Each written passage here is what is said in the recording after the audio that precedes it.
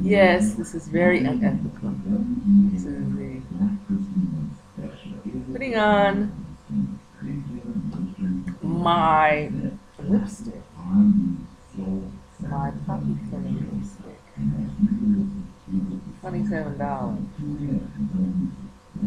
from 2000 and probably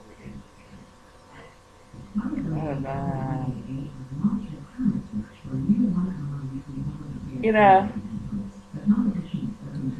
trying to buy up all the lipstick or makeup that I felt I need in wilderness. And come to find out, you can't prepare for the wilderness. If you could prepare for the wilderness, it wouldn't be called a wilderness. The wilderness is all about not knowing. I'm trying to get rid of that glare. The wilderness is all about not knowing what's going to happen, not knowing what you're going to do, hoping for the best, try not to lose your mind. You can't prepare for the wilderness. The Lord said you can't prepare for trouble. But honestly, I haven't worn it. I haven't worn my lipstick since my coffee pot. And do another one. And I have a lipstick brush. It doesn't travel well. I mean, you can't use that.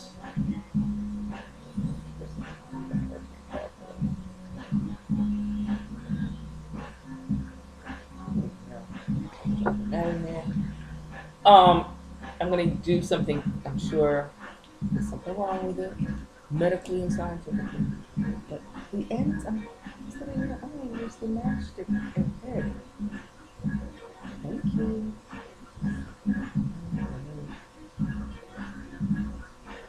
I mean, it's not gonna set my lips on fire, even though I'm using the head of the.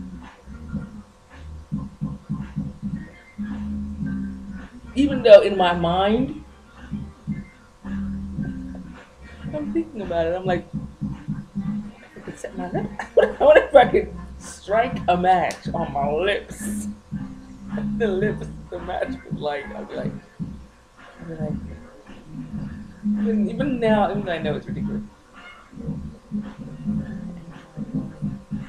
Oh my God! I hope I don't set my lips. This lipstick seems to resonate. This is my coffee cup. Coffee cup. It's not called Poppy. Well read by Say Bien Makeup by my friend Vanessa. She's a good person.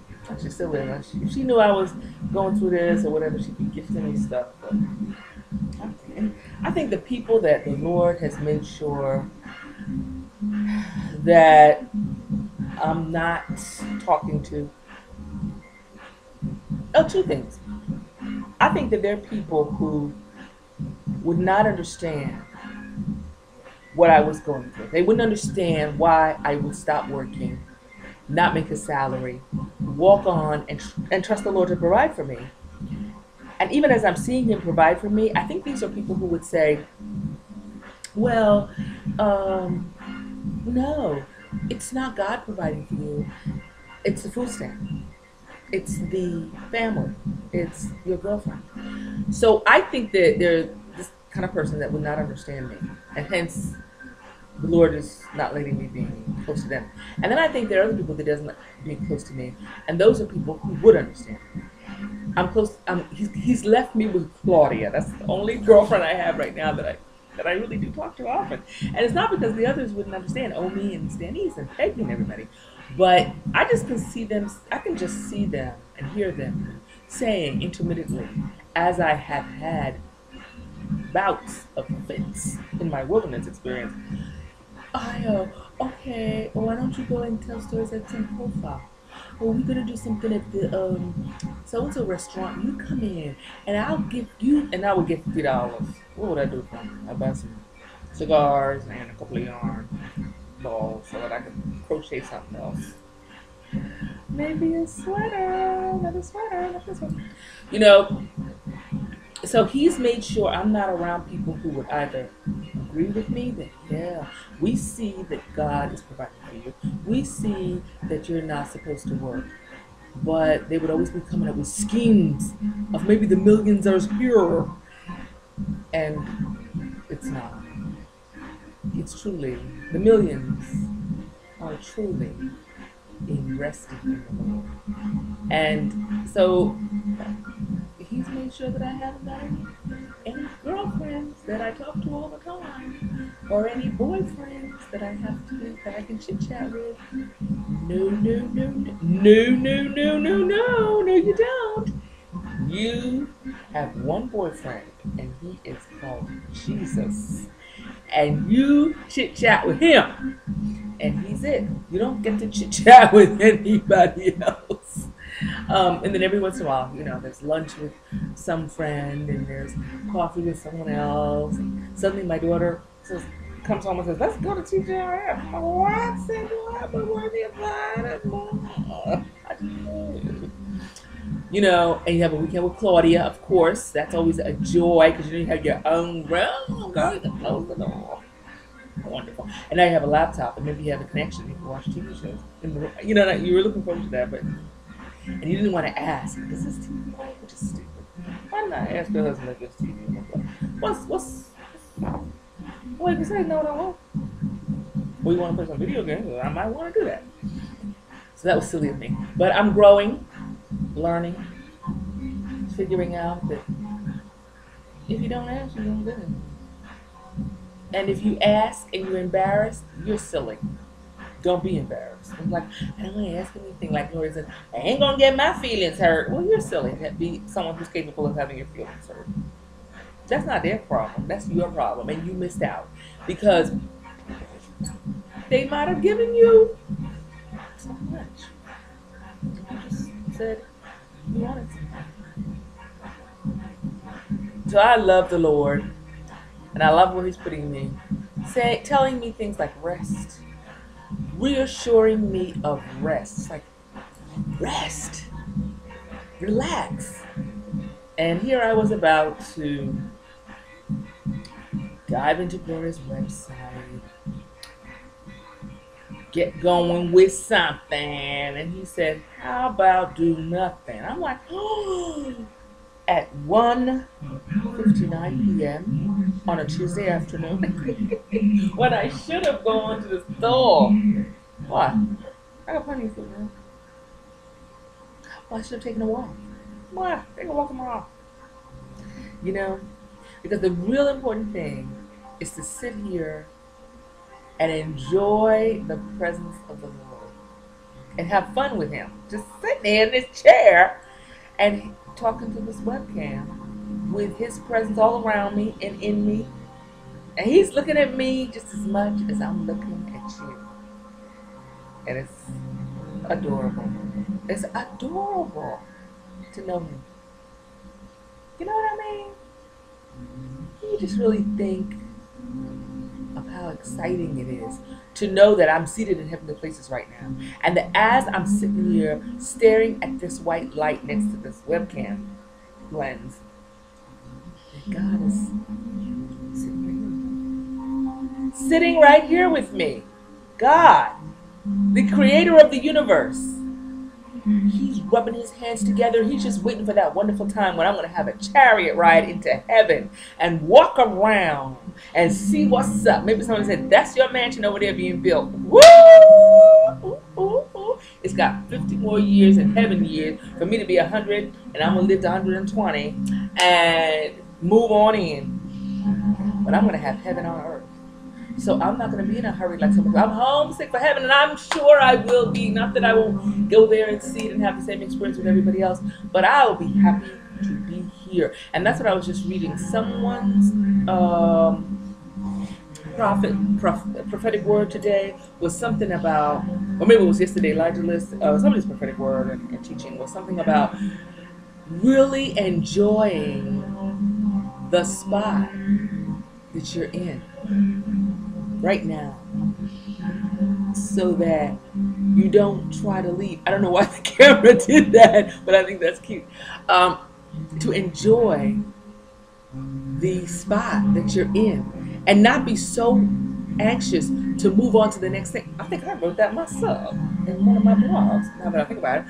You know, not so anxious to move on to the next space that you're not enjoying where you are. That's why yesterday when I came in here, yesterday Monday, every time I change position or transition back and forth, my traveling, I get, you know, really tired sometimes, or I have to get myself together and not get too overwhelmed or upset or like despondent.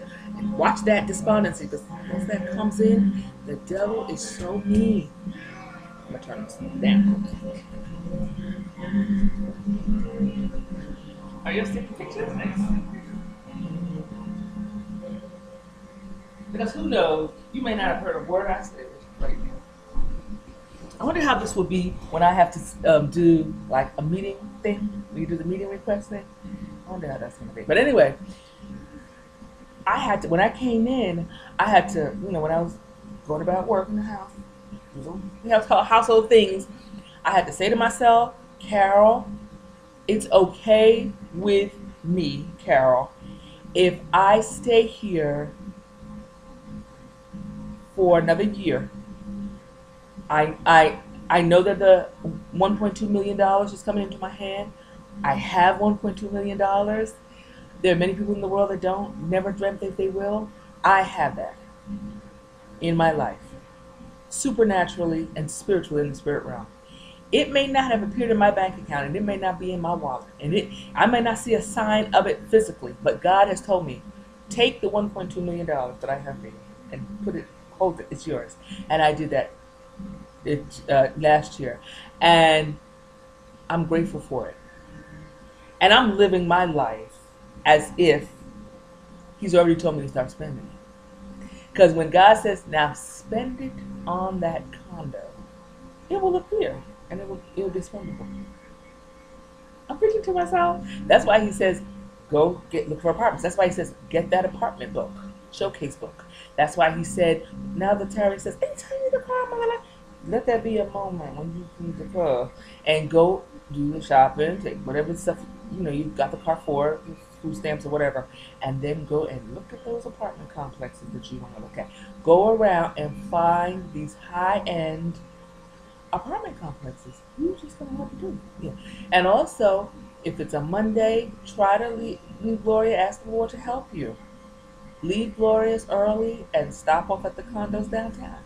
It's not that you're going to move downtown Baltimore or you're going to move down the corner from Gloria. That's why you're going in there looking at them. You're going in there looking at them because the Holy Spirit of God told you to go look at them. And since you need a reason, and you've been doing it now since 2008 or beyond, you can obviously see it's because you need to know what apartments, I don't know, that's probably not the right word, that are going to be in the apartments, the condo you're going to get. What do the handles feel like?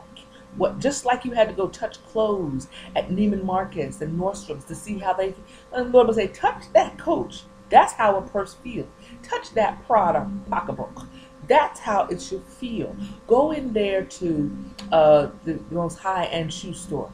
Those shoes, that is the real feel of shoes you, my daughter, are going to wear. So same thing with apartments. Go in and look at the hardwood floors. Is it light hardwood, dark hardwood that you prefer? Look at the dark hardwood. Look at how they look. Look at how the quality. You can see the quality of the walls here at Terry's place compared to the quality of the walls at Gloria's. And then you can walk into Gloria's apartment and then walk next door to the new place at 5500 and know the difference. And God wants you to look at even better places where they say $2,400 a month, $3,000 a month. When they say $3,400 a month, $4,800 a month, Those are the places that ultimately, see, God had to start you at Nordstrom because before he took you into Saks Fifth Avenue and even Marcus, that's true, and before you went into some of these really high-end places. The same thing is going on with the condo, with where you're going to live, because you're speaking your money into existence. And you're speaking the condo into existence that he told you to rent for a year and rest there. Okay? So you are going to look at condos one by one, little by little, that really are showing what you want. So that means you're going to look for, when you see, when I was seeing 3,400, I would go 3,400. Oh no, Lord, we were going to go only as high as 2,500 a month. No, go for the 3,400, because the favor of the Lord and the blessing of the Lord that's going to occur is going to involve something that was 4,800 a month before. Therefore, that you'll be able to see the quality. Like Daddy would say, have many boyfriends, because you need to be able to compare for your husband. You need to see a lot of condos. The car, you pretty much know. You know you're not the Benz. You haven't test driven a Bentley, but you know that's what you probably will like. This condo, you're going to compare it along the way. $3,400, $4,800 a month. You tell them, that's not bad. Let's go see what that looks like. So that when it's time, you can pick where you wanna, which you'll be able to tell that's a $4,800 a month apartment. And this is a 24. So you compare a one bedroom for $4,800 and a one bedroom for $2,480. And you're like, that's how a $2,480 looks in a similar, I'm gonna say cosmopolitan kind of area, like Van Ness or Chevy Chase or Massachusetts Avenue. Okay, that's what they look like. Downtown Baltimore, since you go through there, this is what they look like. And you'll be able to compare. This is the 2,400, this is the 48. And you'll be able to see in the building where, when you see a building and it's like, our highest is 2,400, you're like, this is not the place for me. You start at 2,400, this is not the place for me. I want where you start a one bedroom of 4,800. And this is not the building. This is not. That's why when you went down the street, the poor child down the street, she was like, what are you looking to spend? I was like, oh. If you're still caught with that, because she's talking about, we've got $1,200 apartments and we've got $1,500. Like, it was really exciting. And you're like, the Lord told me 2,400. Wait a minute. Where am I? This is the wrong place. You know what? You cannot be in a place that they're all excited because something's $1,700 a month. You have to be in a place where, and now the Lord is telling me as I'm, giving this teaching, you have to look for a place that's $4,800 a month for a one bedroom. And then, that was the best lighting right there. And then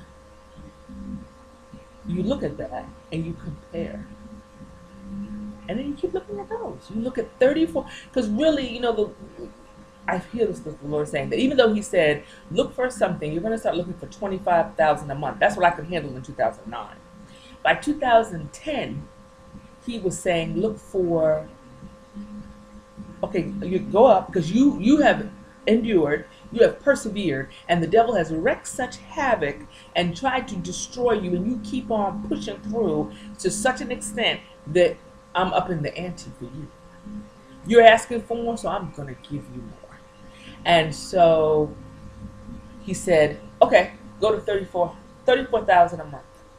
That's what you're looking for. Something 35,000 a month. Now I realize God is not like set in stone. It's not like set in stone. But it's really, he could go to 64,000 a year. Well, no, it's 35,000 a year. He said, go to 34,000 a year. But now I'm realizing 34, because if you do $3,000 a month for rent, if you find a place at $3,000 a month for rent, and really what he was saying is they better include everything. So if they want your money, they will include everything. And if it's $4,800 a month, tell them, I want parking in there. I want everything. My condo fees included in there. It's only for a year. I don't have to stay here longer than that. I will even do a shorter term, but I'll do it 1 year. In and out. But when I come home, I want it to be a gorgeous, wonderful, luxurious, opulent place. And that's how I plan to decorate it. So the Lord is saying, you look at 48. You look at 40. You look at a kitchen in a $4,800 apartment in a cosmopolitan area like Van Ness, Wisconsin Avenue, Connecticut, and so on. You look for that. And so then you have what you're going to compare. And you have what you're going to be looking for. So that, because things are going to accelerate. It is February 8th at 2:11 p.m. You don't have much time because the money is going to arrive and he's going to want you settled. So that's why he's like, look at places. And at the same time, don't get stressed out. Just like the word came today from Spirit of Prophecy. Be afraid to take a break and relax.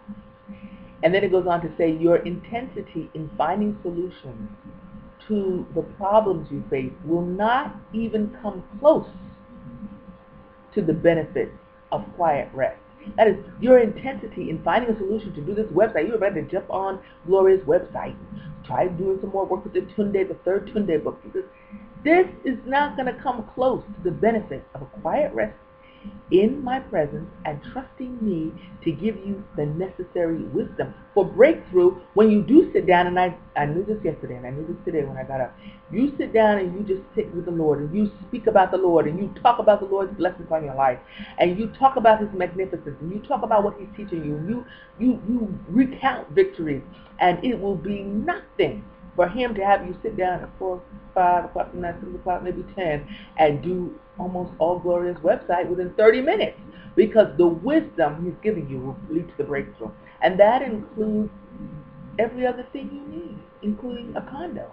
Maybe a condo that's right around here in Baltimore County, which you're doing it like I can't believe there's anything like that around here. But you may be surprised. All of a sudden, he'll give you some kind of wisdom to Google something, and there it is. So don't even neglect to rest and relax.